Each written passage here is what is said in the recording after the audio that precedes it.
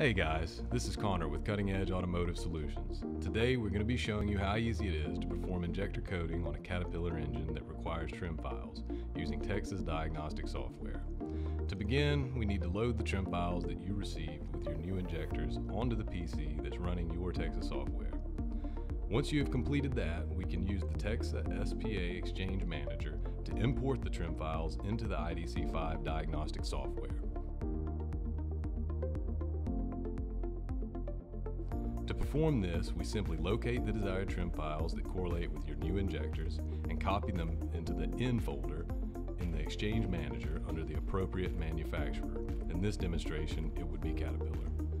Once the trim files have been successfully imported into the TEXA software using the Exchange Manager, we can then open the IDC5 software and locate the Injector Coding with Trim File option under the Settings tab. Select the Start button to begin the function.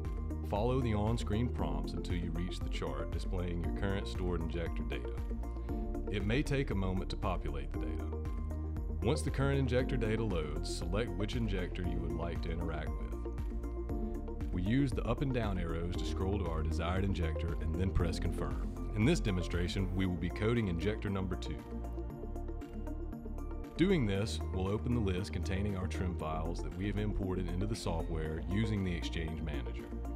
Now we simply select the correct trim file that should be used for the injector we are replacing and enter the confirmation code that can be found on the injector itself. It is important to notate these codes before installing the new injectors, or you may have to remove the injector again to get this information.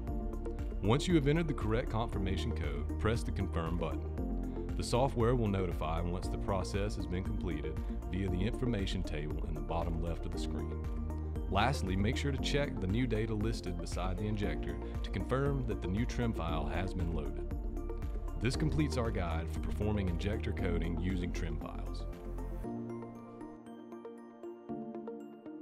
If you would like to speak directly with our technical support staff or a sales representative, call 855-839-2626.